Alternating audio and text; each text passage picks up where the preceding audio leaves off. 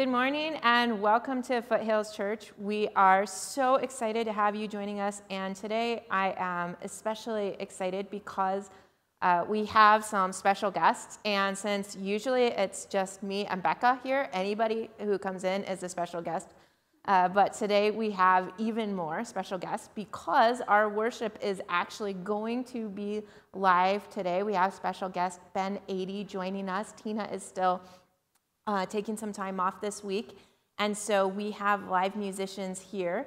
And if you've been at Foothills for a while, you may remember Erin Latham. She is going to be joining us later on in the service, so stay tuned for that.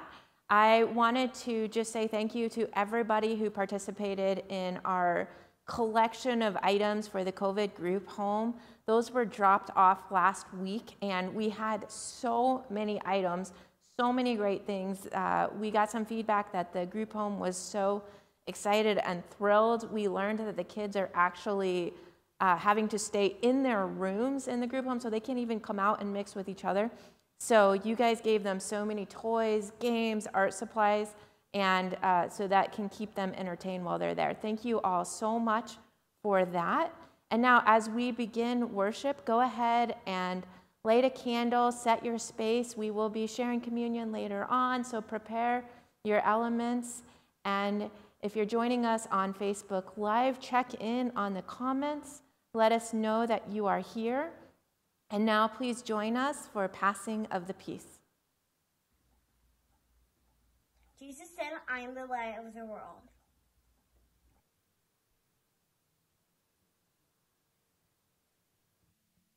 Well, hello, my name is Ben. So great to be here with you. Man, will you just enter into worship with us? We're going to sing some songs, and I just want to invite you to sing along. So hopefully you know these ones. It'll be fun. Come set your rule and reign in our hearts again.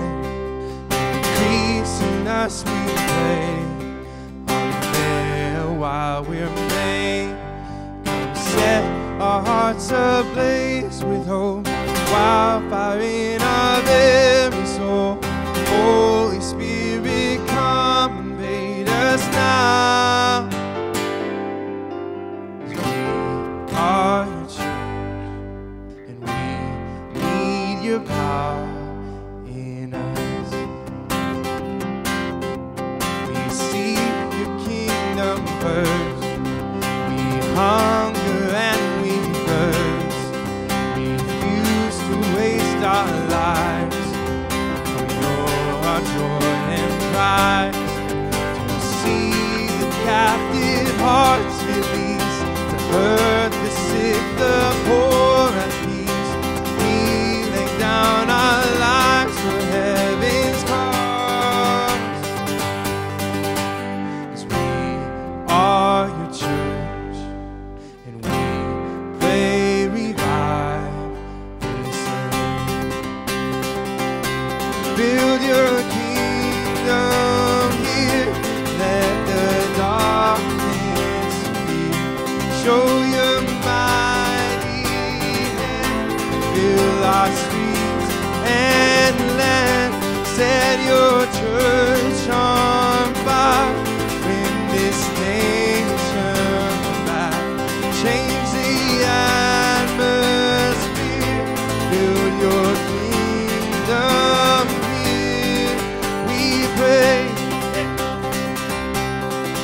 Unleash the kingdom's power, reaching near and far.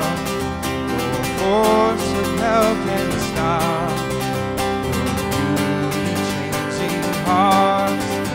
You made us for much more than this. Awake the kingdom seed in us. Fill us with the strength and love of Christ.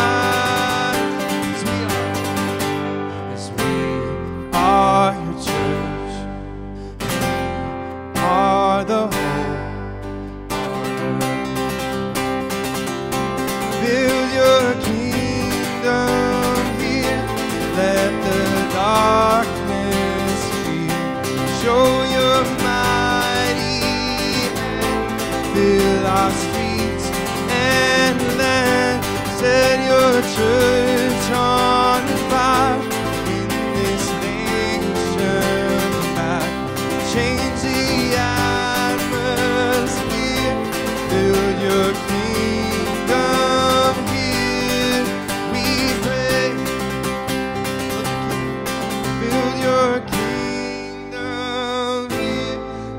let the darkness fear. Show your mighty hand, fill our streets and lands. Set your church on fire, win this nation back. Change the atmosphere, build your kingdom here, we pray. Amen.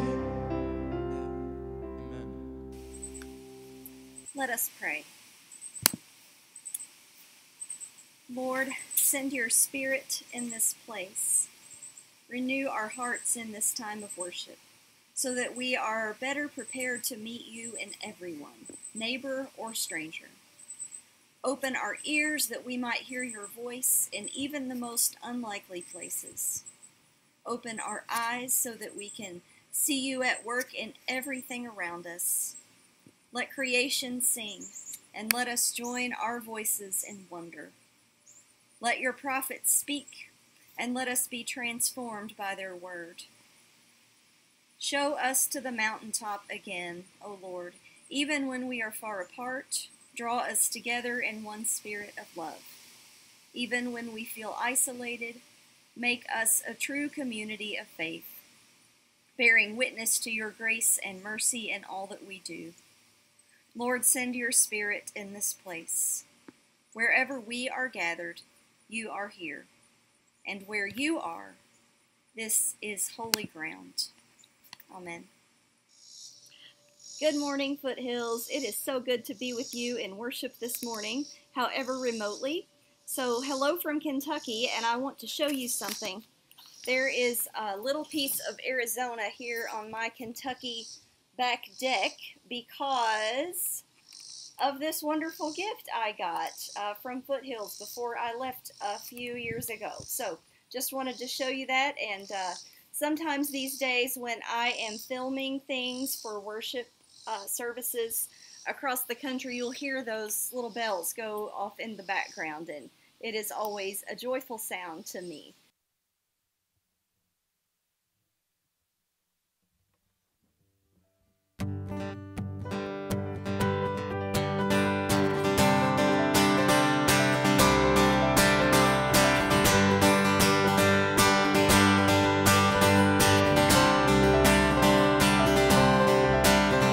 Your love is like radiant diamonds bursting inside us. We cannot contain. Your love will surely come find us like blazing wildfire, singing your name. God of mercy, sweet love of mine, I have surrendered to your design. May this offering stretch across the sky. These hallelujah be multiplied.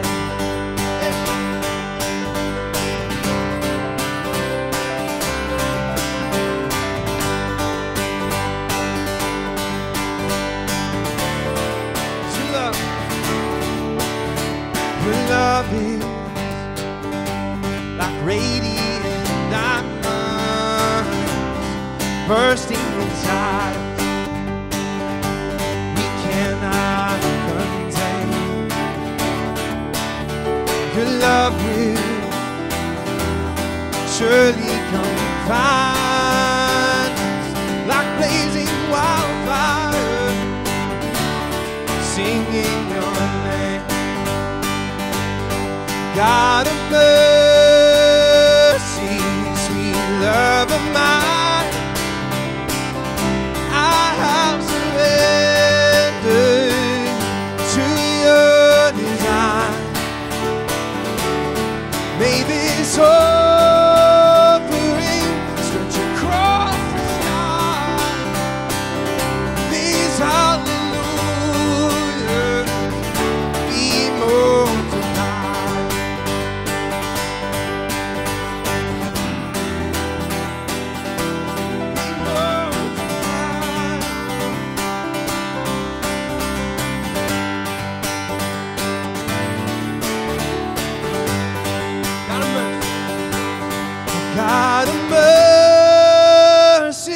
sweet love of mine.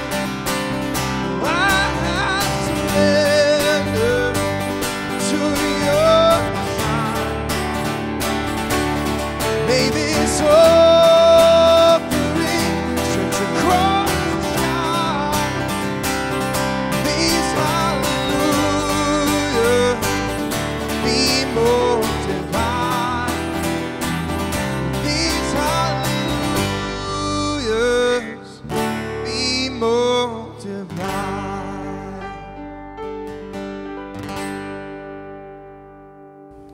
Hi, I'm Chloe, and this is Children's Moment. So if you would want to, you can come by the screen and watch Children's Moment. Today I'm going to be telling you guys the story of the burning bush. The burning bush. Moses was watching his sheep in a hot, dry desert. Suddenly saw a very strange sight. Flames of fire came from a bush, but the bush did not burn up. Moses squinted his eyes. He looked around the bush one way, and then he looked around the bush another way. "Moses, Moses," said a loud voice.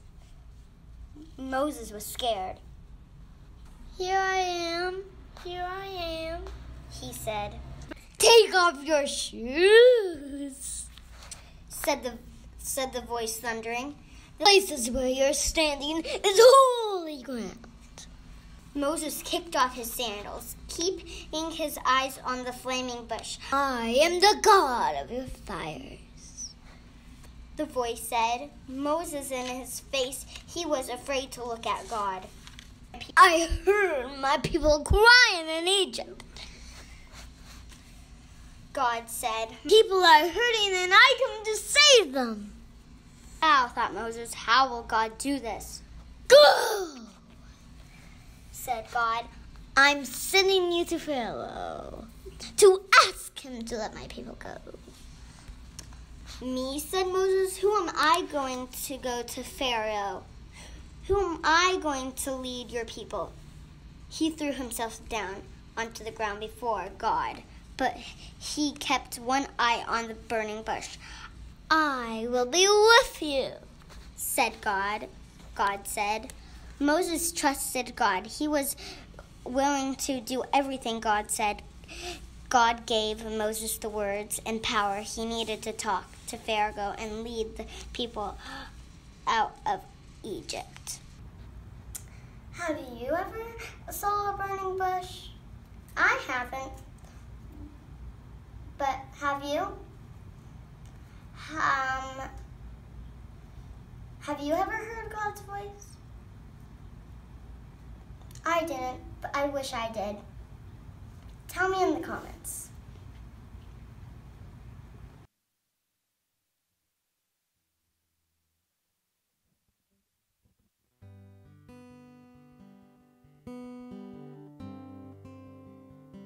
Oh Lord my God, when I in awesome wonder consider all the works the hands have made, I see the stars, I hear the rolling thunder, I power throughout the universe displayed.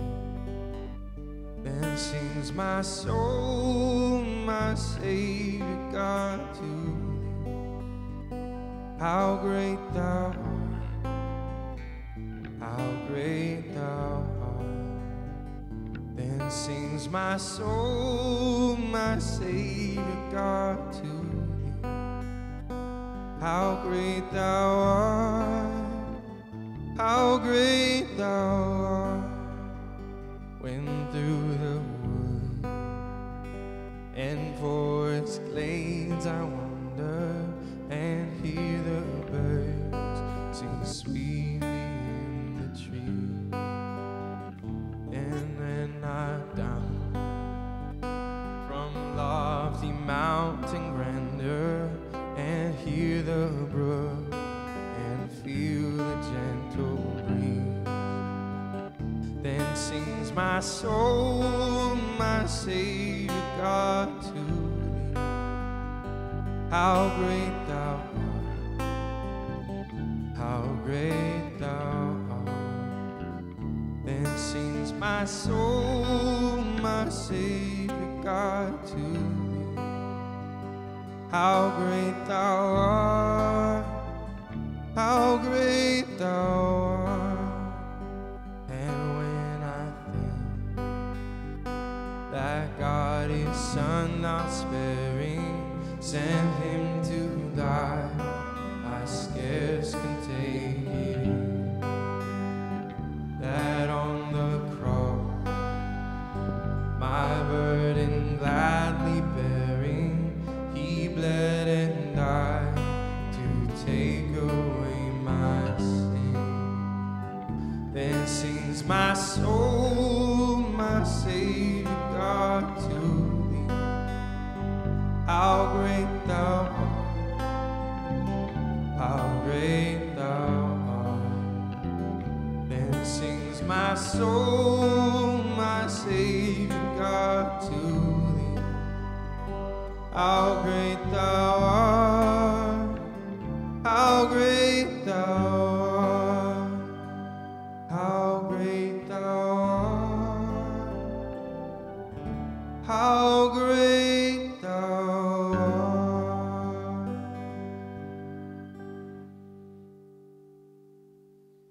Please join me in a prayer, and as we lift our voices together in prayer, go ahead and put your prayer concerns and your joys in the comments. Loving God, as I start to pray, there are so many things in this world that need prayer. There are so many crises happening all over the globe, and you know what they are. Hurricanes and violence and racism and unrest and things happening throughout the world. You know those things. But this morning I'm also reminded of all of the beautiful things that we sometimes miss. And I praise you for music, which is your gift to us, and I praise you that this morning we can share in that live.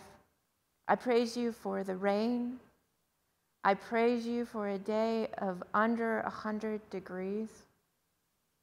I praise you for your creation that is still beautiful. I praise you that you are still holy, you are still present, you are still faithful, and you are still in control.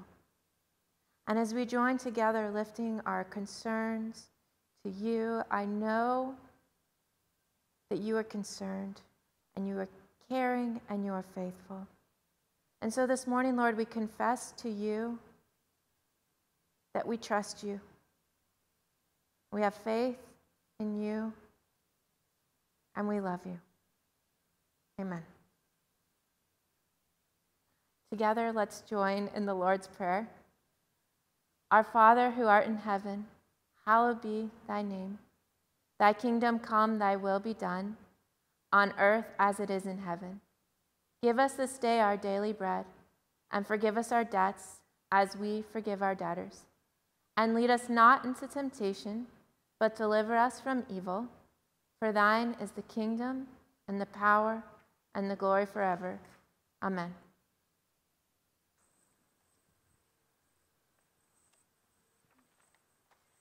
All right.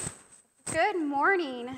So I was able to look at the comments real fast and saw the praise both for being able to have wonderful worship music this morning, but also for the children's moment and having Aaron with us already helping lead worship.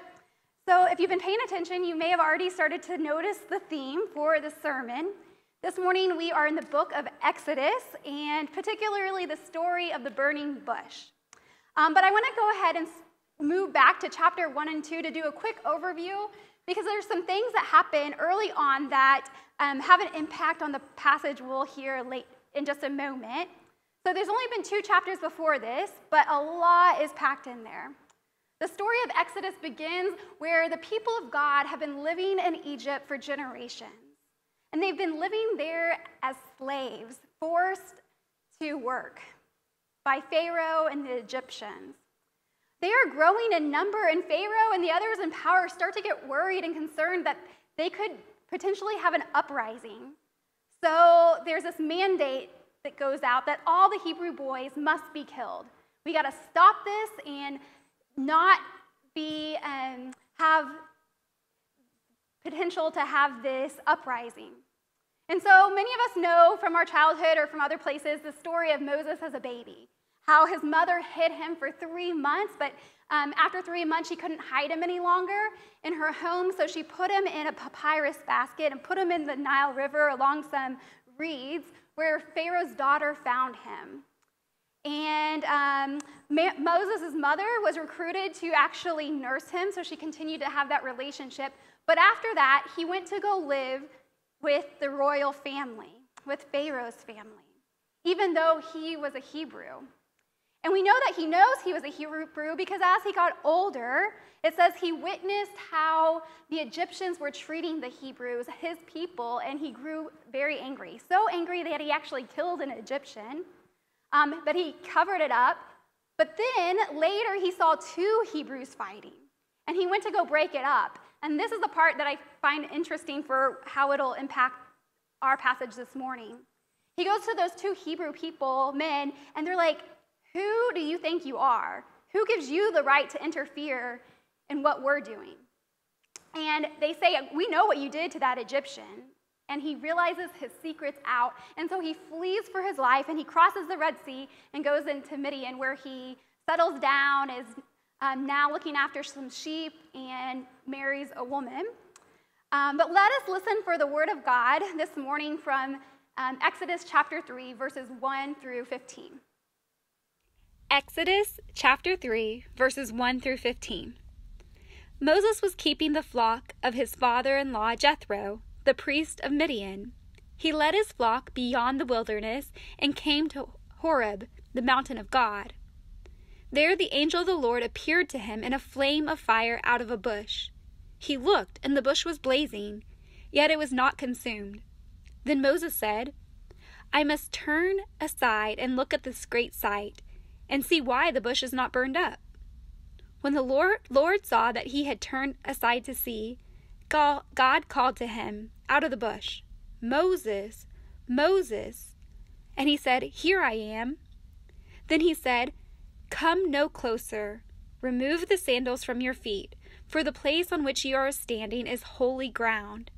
He said further, "I am the God of your father, the God of Abraham, the God of Isaac, and the God of Jacob." And Moses hid his face, for he was afraid to look at God. Then the Lord said, "I have observed the misery of my people who are in Egypt. I have heard their cry on account of their taskmasters. Indeed, I know their sufferings, and I have come down to deliver them from the Egyptians, and to bring them up out of the land to a good and broad land, a land flowing with milk and honey, to the country of the Canaanites, the Hittites, and the Amorites, the Perizzites, the Hivites, and the Jebusites. The cry of the Israelites has now come to me. I have also seen how the Egyptians oppressed them. So come, I will send you to Pharaoh to bring my people the Israelites out of Egypt." But Moses said to God, "Who am I that I should go to Pharaoh and bring the Israelites out of Egypt?" He said, "I will be with you, and this shall be the sign for you that it is I who sent you. When you have brought the people out of Egypt, you shall worship God on this mountain." But Moses said to God, "If I come to the Israelites and say to them, 'The God of your ancestors has sent me to you,' and they ask me, 'What is his name?' what shall I say to them?" God said to Moses, "I am who I am." He said further, "Thus you shall say to the Israelites, 'I am has sent me to you.'"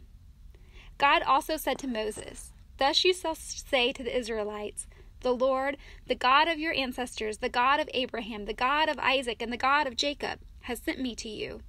This is my name forever, and this is my title for all generations." I'd like to take credit for, if you notice behind me, the red and orange yellow decor to match the theme of the burning bush.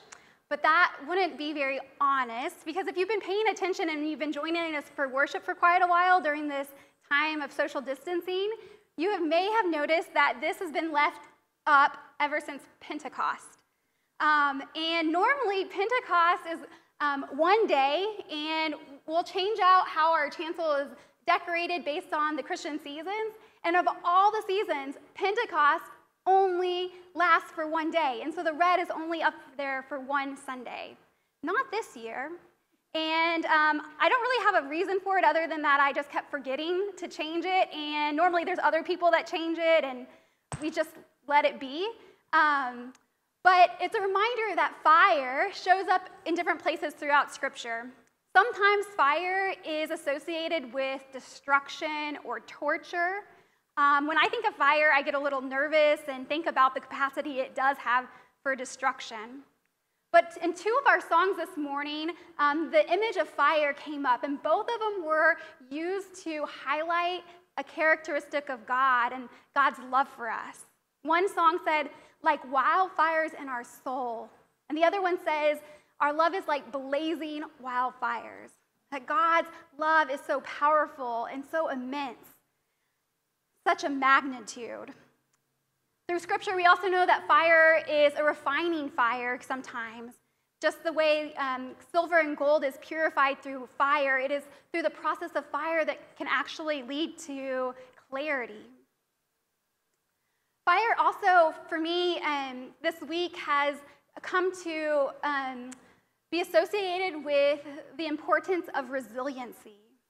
And in our story this morning, there's that image of the bush that grabs Moses' attention. It says the bush was burning, it was blazing, but it was not consumed. Many of us have been paying attention to the many wildfires in California. This year has been a record-breaking year. Last year, there were over 5,000 fires that destroyed 56,000 acres. And as of last week, there's already been over 7,000 fires destroying 1.5 million acres. And a lot of attention has been focused on, up in Northern California, the Big Basin redwood area. A lot of people have been very concerned because these redwoods are so treasured, and they have been here for thousands of years. But this fire has also shown us resiliency. So even though in that Big Basin area, homes are gone and buildings are destroyed, things that will never get back, that will have to be rebuilt instead, these huge redwoods, the trees that grow to be the tallest trees in the world, they look like charcoal sticks. But scientists have discovered and know that they are resilient and they are not quite dead, not in the least. In fact, it's not that they're just going to start growing like a decade from now. They say by next season, you can see new growth on these historic and monumental redwoods. God's love for us is resilient and steadfast, a love that burns up a bush but never consumes it. This morning, Moses is met by God and is startled, but then throughout this conversation he has with this voice, he finds out that God has been paying attention and hearing the cries of the Israelites, the cries of the Hebrew people, crying out for justice, for liberation. And God is calling Moses to be a co-worker with God to bring about this liberation. It doesn't take too long, though, for Moses to start to voice his hesitancies and to start voice his concerns. After verse 15, he starts to say, "Who am I?" This is the same thing he said last chapter when those two Hebrews told him, "Who are you to come break up our fight?" Maybe this is a narrative Moses has carried with him. Who is he? He doesn't have any authority. He has no power. He's been living his life with Pharaoh in the royal family. His life is so disconnected from the average Hebrew.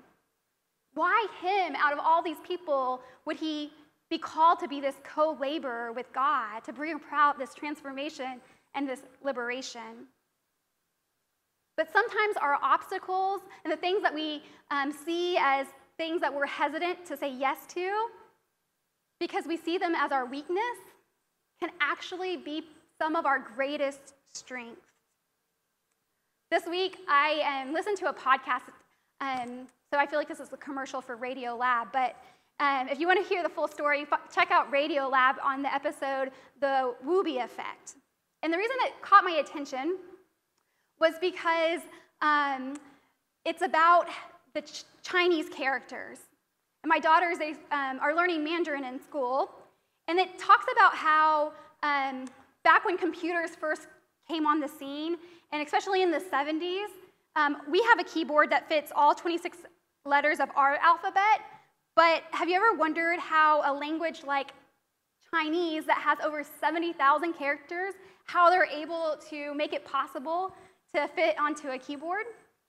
Well, this was a huge puzzle for engineers when the computers started coming on the scene. And in fact, so many people started making these predictions that China would have to just kind of forgo their language because their language was just too cumbersome, too many characters. There's no way that this is going to allow them to thrive in a technological age. So many people were campaigning for introducing other languages and knowing that their language is going to die off. But that's not the end of the story. In this story in the scripture, when Moses is telling God all the reasons why he shouldn't be called in this way, one of the reasons he says is because he has a stutter. He has a problem with public speaking. And for the longest time, I always associated, saw myself in Moses because I became a preacher, and if you would have told me that years before, I would have never believed you because public speaking is not my natural gift. But I recently heard our regional minister, Jay, share a story about Pedro, who was a pastor in Tucson, a disciples pastor at Desert Dove. When reading this text through the lens of an immigrant experience, he noticed perhaps Moses' difficulty with speaking and stuttering isn't one in terms of ones that I have, but instead one about a barrier of language. God is talking to him in Hebrew, and he grew up in Pharaoh's palace.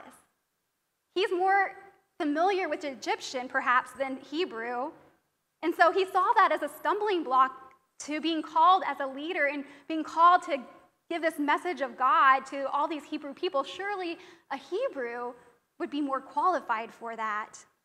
But it also echoes all of his insecurities he has and the distance he feels to his home land and his home people who are part of his family.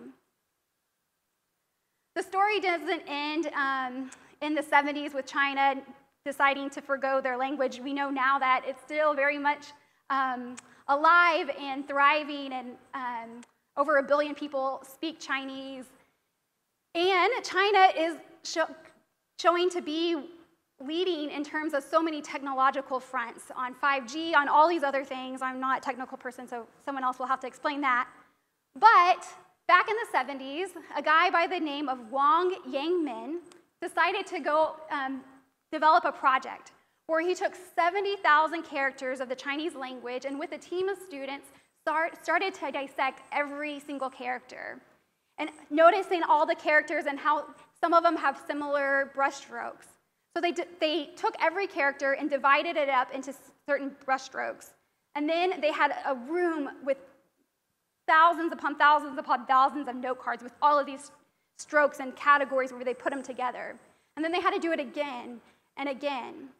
But eventually, they whittled it down to how every Chinese character was part of a certain amount of strokes and arranged the keyboard so that every character you could type by only having to press 3 or 4 keys.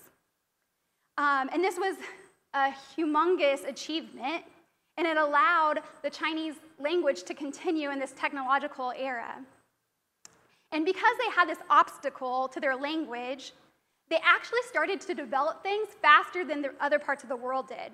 So I don't know about you, but I've been noticing now every year predictive text gets more and more developed. So like when I'm writing an email, it'll just tell me it'll be guessing what they think I'm going to say next.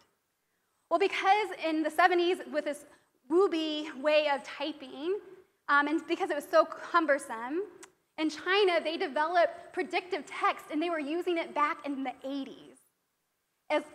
Along with other things, this obstacle forced them to come up with these advances way before other places did. And so now they are thriving and doing very well in the technological side of things and leading the way. And it's their obstacle that looked like they were headed for death of a language that actually positioned them for strength. God is steadfast. Our obstacles are our strengths.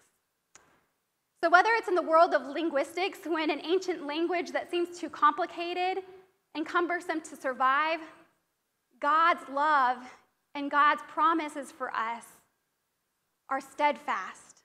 Or like the world of nature, where scorched redwoods that are thousands of years old seem like they have no life in them, but they will too sprout new life. Or back with the Hebrew people, when Moses was a baby and it looked like the Hebrew people were in just not headed to any kind of hope whatsoever. All of the boy babies were being killed. A generation later, they're going to leave Egypt through the leadership of Moses and find freedom on the other side of the Red Sea. God promises Moses, with everything he comes to God with of why he shouldn't be called, God promises to be steadfast and to never abandon him and to never leave him. For God is a God of liberation.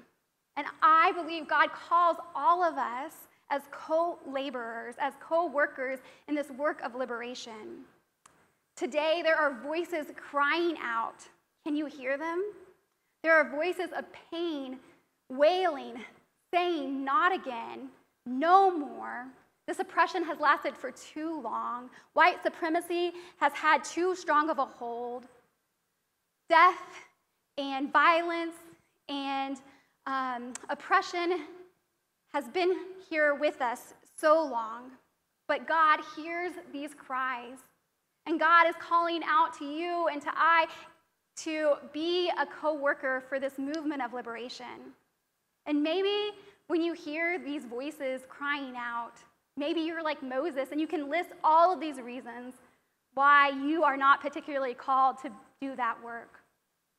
But God comes to us and promises, just like God promises to Moses, those promises are for us, that God's love will be steadfast and that God's presence will be always with us. Thanks be to God. Amen.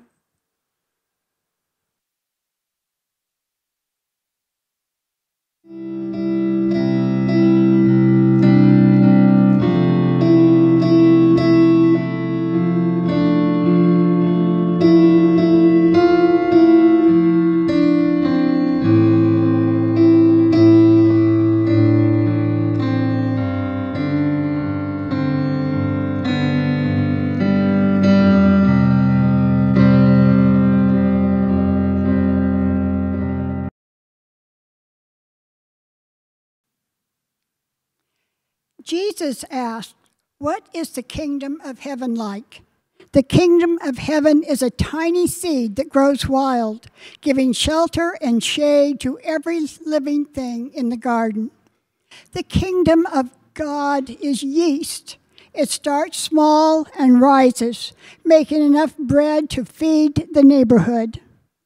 The kingdom of heaven is a generous church lady who doesn't have much, but gives everything she has so others might live. The kingdom of heaven is a great banquet where those who were on the outside have been gathered in, where there is plenty to pass around, where there is room for everyone at the table. We come to this table knowing that many in our world go hungry, even though there is enough. Many live in need, even though creation is filled with the abundance of God. Jesus has many stories and beautiful images to show us what the kingdom of heaven is like, but they all point to the same truth. The kingdom is abundance, and the way of Christ is love. When Jesus asks what the kingdom of heaven is like, he is not just pointing to a truth for us to know. He is giving us tools to build this place of abundance, to bring this way of love into reality, to share what we have with those in need until none are left empty. When we gather at this table, we remember the many ways and places where we have witnessed that abundance, love, and life in our own time.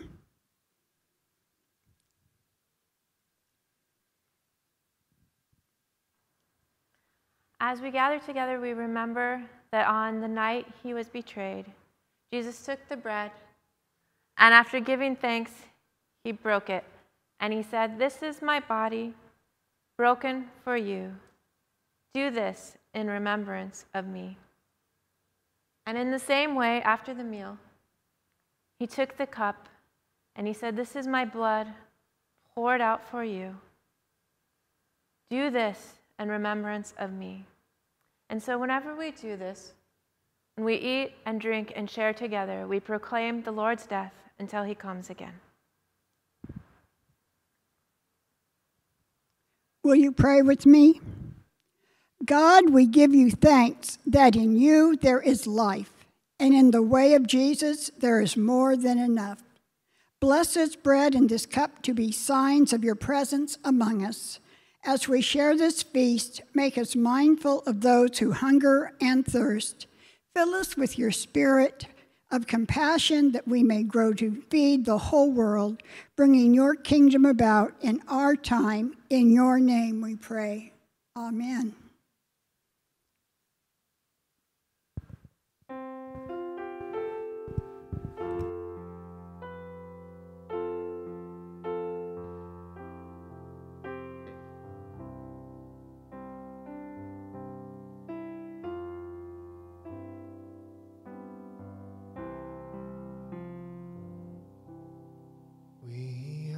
Standing on holy ground, and I know that there are angels all around. Let us pray, Jesus, now. We are standing in his presence on holy ground. We are standing on holy ground, and I know that there are angels all around. Let us pray, Jesus, now. We are standing in his presence on holy ground. We are standing in his presence on holy ground. Isn't technology just amazing? That a screen this small will let me worship with you from 3 time zones away. How many small things can you think of that have miraculous potential? How about a child, or a tiny mustard seed, or any gift given in love? How about a small spark that becomes an amazing campfire to make the perfect s'mores? Or even a burning bush to speak God's word? Most great things start as small things. And small things, when transformed in the Spirit, have tremendous impact in the world. The COVID-19 crisis has created many big problems. People are hungry here at home and around the world. People are sick, people are feeling isolated, and people are still impacted by other disasters, like the fires in California, the hurricanes in Louisiana and Texas, the explosion in Beirut, and a growing refugee crisis around the world. In all of those places, responding to critical needs is even more challenging because of the pandemic. Travel is restricted. You can't house too many people in one shelter. That's just not an option. And the economic impact of a disaster is twice as heavy now. The challenges just go on and on. And the need seems overwhelming. But when we give out of compassion, what we know is that our gifts are transformed, even our small gifts. With your help, Disciples congregations across the U.S. and Canada are able to feed their neighbors and meet the needs of their communities right now. And our Week of Compassion partners around the world can meet the needs of this present moment while also looking ahead and planning for the future.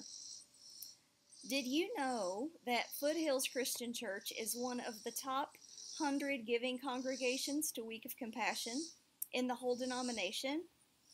I'm so proud of that, and I'm always like, I know them.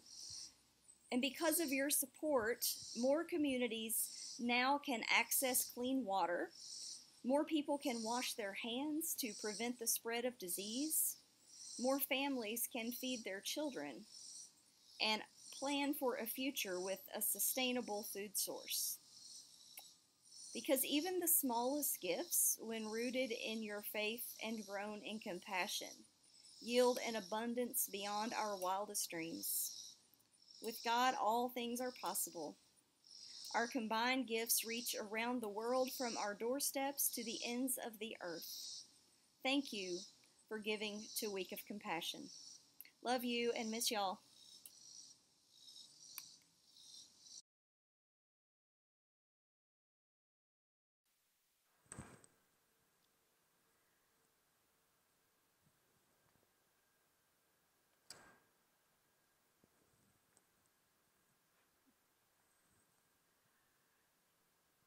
Thank you so much for your generous gifts. They support the mission and ministry of our church, and we are so grateful for them.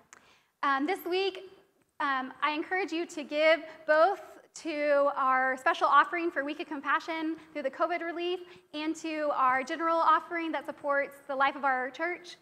You can do both in multiple ways, and go back if you didn't catch all of that information from earlier. Things happening in the life of our church. Today, right after church, our youth, middle school, and high schoolers will be meeting. The link for the Zoom is in the description box where you can find that.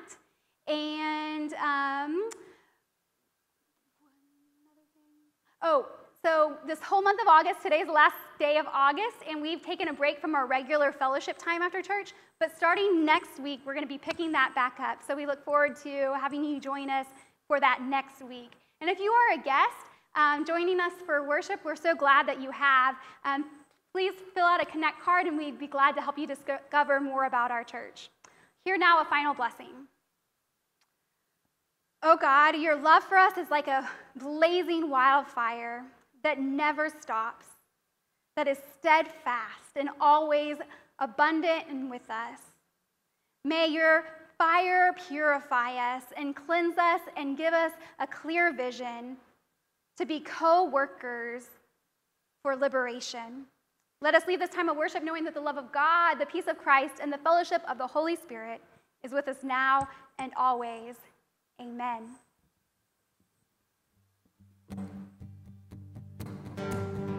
God